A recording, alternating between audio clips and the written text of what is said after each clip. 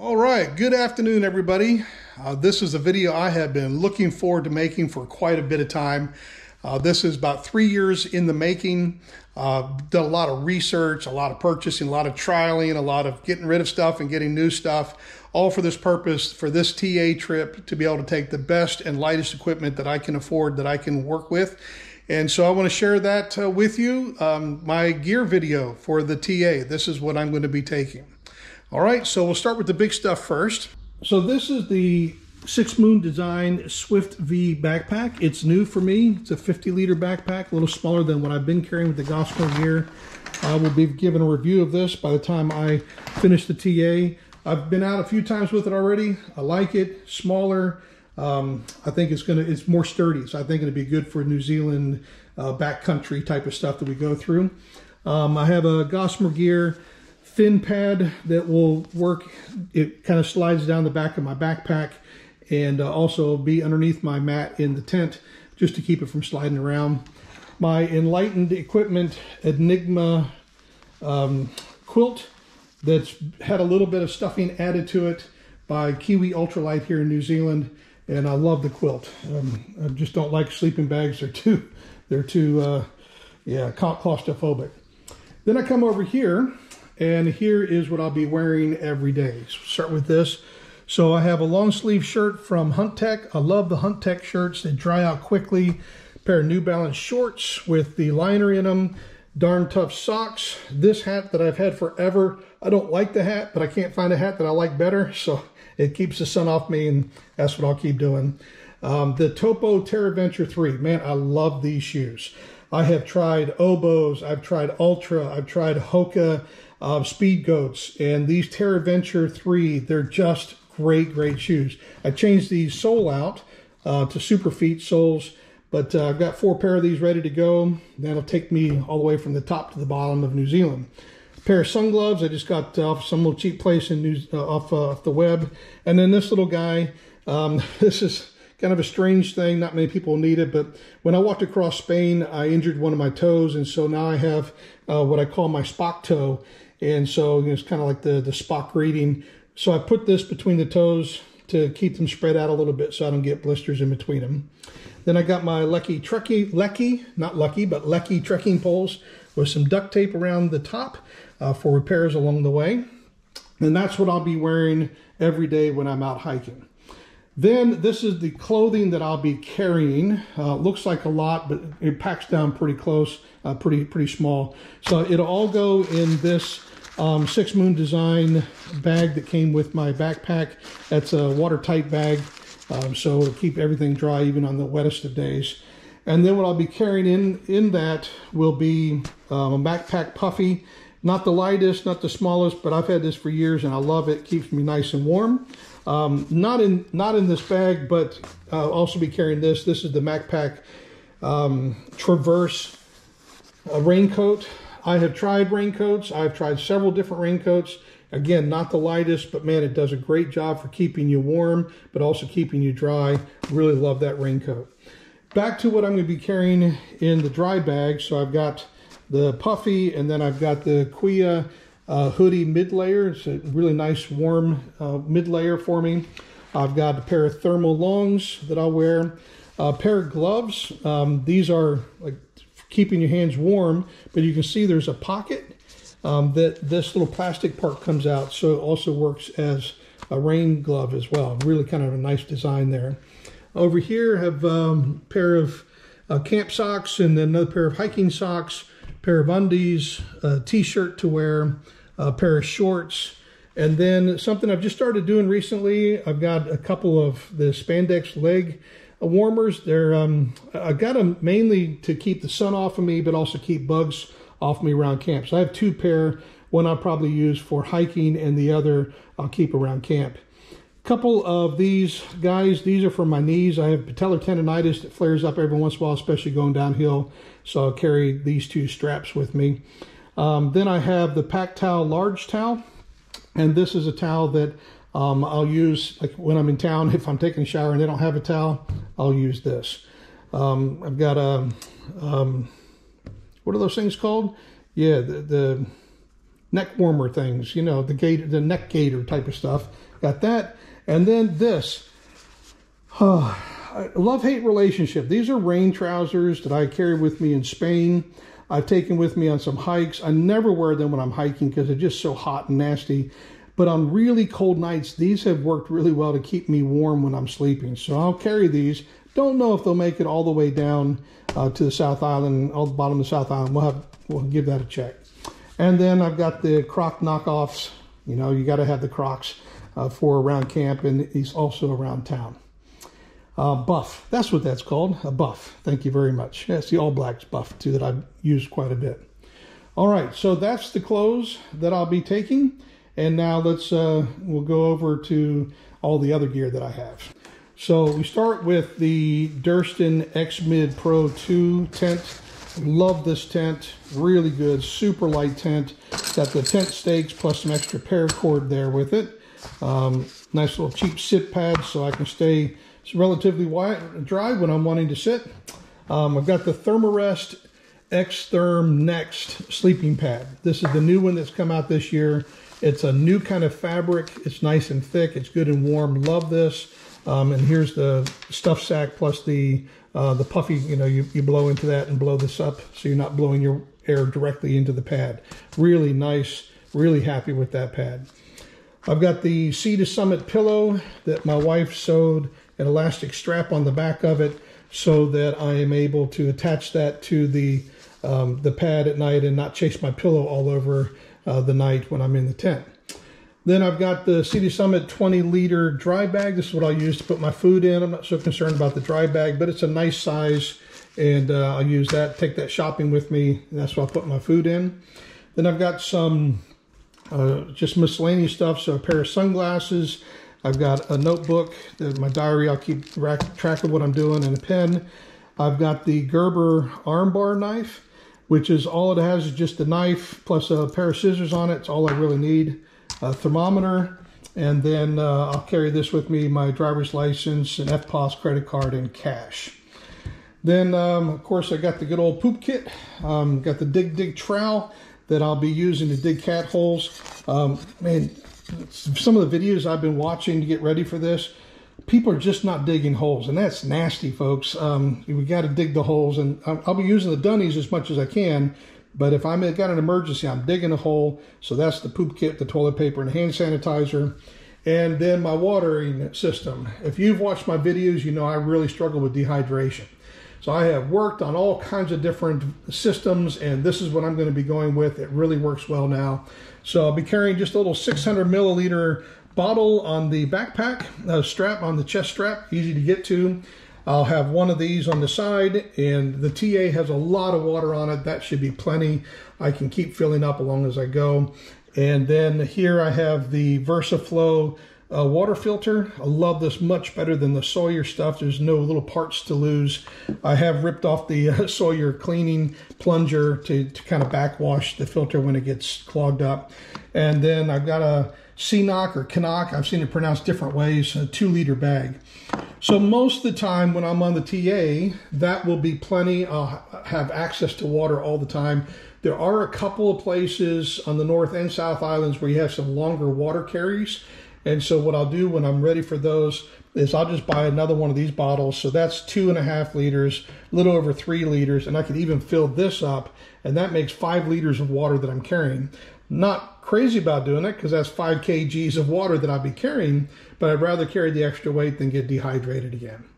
All right, so that's all that. And then finally, we come over, hopefully the reflection won't mess this up too much, but this is all my little bag stuff that I'm carrying. So let's just walk through this. This is, first of all, I'm calling this my rescue or safety bag. So it's in a nice heavy duty sandwich bag thing.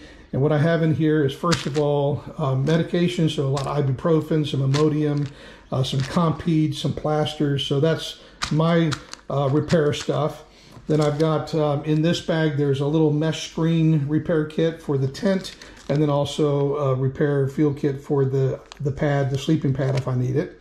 I'll also be carrying a spare box of matches with me, a couple of fire starters, some tenacious tape, really strong tape if the duct tape isn't working, And this is my sewing kit. So I got a nice needle, plus it's got the dental floss. That'll be what I use to make repairs. A couple more of those toe spacers, because these things don't last forever. And then this is a little gas bottle adapter that I can take gas from one of those tall, skinny gas bottles and put it in the normal ones that you use for cooking. And then the head net. I've used this already down on the South Island. I know I'll use it again for those nasty little sandflies, but that will be with me the whole time as well. And then I've got my toiletry bag over here. So what I've got is that 8 clothespins and 4 safety pins in here. I've got, the teeth flosser, because I'm always getting the dried meat stuck between my teeth, and I hate carrying that with me. I've got some rash cream here, Gurney Goo stuff. Yes, this is a toothbrush. I'm not sure how long it'll last, but I'm going to try it out and see what happens. A little razor just for in town, kind of shave up the face so I'm not looking old and raggy. Nail clippers, some nasal inhaler. Hopefully it'll help me a little bit with the snoring issues. Obviously chapstick, soap for showers in town, earplugs, toothpaste tabs. Then I've got the sunscreen. I'll come back to those in a minute. This is good stuff. This is Goodbye Sandfly Repellent. It's natural repellent. I've used it already. The stuff works great. Highly recommend it. You can buy it online from them directly, or you can also get it in Torpedo 7. And then this is some interesting stuff here. I'm trying this out. So this is to take over the the dehydration type of stuff. So it's a mineral drop you add to the water rather than the powder that I normally carry. And then this is B vitamin stuff for energy. Again, instead of the tablets that I normally take, I'm trying this liquid, drop it under the tongue. And these a lot smaller and a lot lighter than what I would normally be taking. All right, so that's my toiletries that I have. And then I come over to my cooking stuff. So I have the Tokes 600 milliliter pot that I've been using for a long time.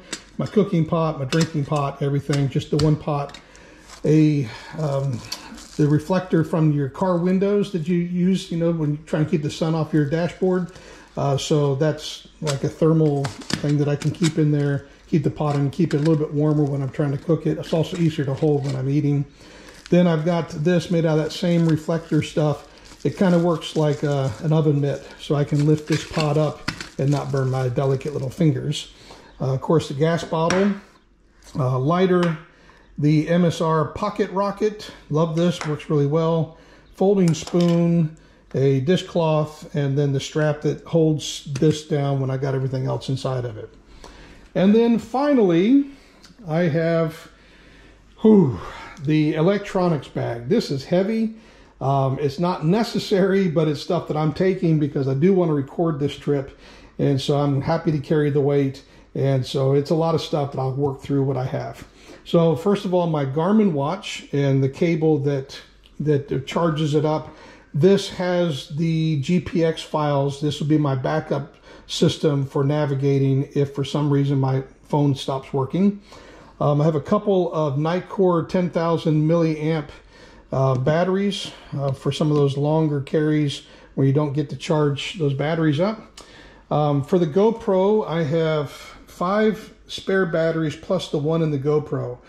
I love GoPro, but man, the batteries just don't last long. They last me about a day, maybe a day and a half at the most. So I've got all those batteries, plus I've got this charger. It's not a GoPro, it's Telesin, but it charges 3 batteries at a time. So that's coming with me as well. The Anker wall charger, I've read that's one of the best wall chargers you can get for when you're charging things up in town. I've got my memory cards and the memory card adapter, the memory card reader that I will use to transfer the videos from my GoPro to my phone so I can do the editing. A couple of cables to charge the batteries. I've got an iPhone 12, so it's still got that old system, so I have to carry that cable to charge the battery on the phone. Earplugs for when I'm doing video editing. I've got the Petzl headlamp. Love this headlamp. I've had it for a number of years. Good 3 bright settings plus the red light setting for when you're walking around at night. Really good system. And then I've got a special cable to charge this up plus charge my Garmin Mini that I carry with me. Then I've got the iPhone 12 that will do all my navigating. and you know, all that kind of stuff, editing, all that. And then this is something I wear around my neck. It's the snap mount system that yeah, it just holds what I have, and I'll show you that in a moment, what I use for my GoPro and the tripod that I have with it. Here's the GoPro system that I use. You probably won't get to see this very often because I'll most often be recording from this. But this is the GoPro 9 Black. It worked for me. I don't have any problems with it, so I keep it. I got a couple of fuzzies on the microphones for wind noise, and then it's attached to a GoPro. This extends out, GoPro, and it's a tripod also. And then I have the snap mount system that what it does is it gets connected to the lanyard around me, and then that just kind of sits on my chest when I'm hiking. So that's what I'll be using to record most of the time when I am out hiking. That's the gear that I have. Now I'm going to put it all in a backpack to show you that it all fits. And then on top of all of this, I'll give you my base weight plus everything weight minus the water and food, because obviously that'll change almost every single day. And then we'll go from there. All right, I packed my backpack, didn't take that long. And this is what I have. This is everything in the backpack except food and the water and the clothes that I'm going to be wearing. So I'll show you, almost everything's gone inside the backpack. And this is a roll top, which gives me more room for food. So it can kind of come up that much higher. On the outside, I got the sit pad, my shoes, the water bottle, thermometer, another water bottle. This backpack has a running chest plate, chest straps. So it's got some pockets that can put stuff. So I got like a chapstick in there. Got my Garmin Mini and headphones there. I'll put my phone in this pocket right here. I forgot to show you this earlier. This is also another pack towel, smaller towel that I use on the outside for the sweat. In this side here, side pocket, I got like my headlamp, knife, my other stuff.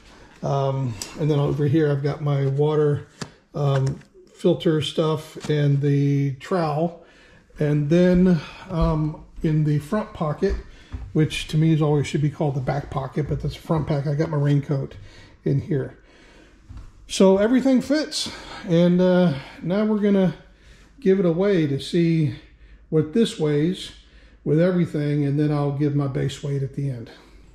Okay, here is the weight of my backpack. Everything in it except food and water.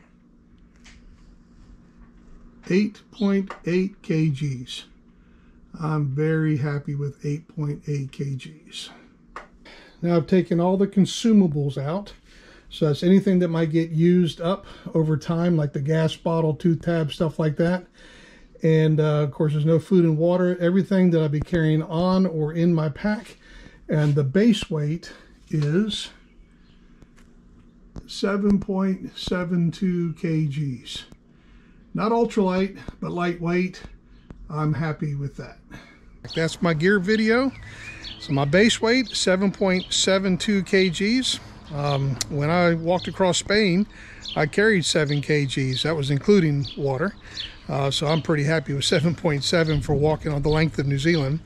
And then everything but food and water, 8.8. That's not bad. I'm pretty happy. By the time I add food and water, that's probably about another 4 to 5 kgs. So 13, 14 kgs on a really full backpack. Not as comfortable, but very doable. All right, so that's the gear video. Again, if you have any comments or questions, feel free to drop them below and I'll try to answer those as soon as I possibly can. But thank you so much for taking the time to watch this. I imagine the next video that I'll be doing will be on the TA. All right, see you then.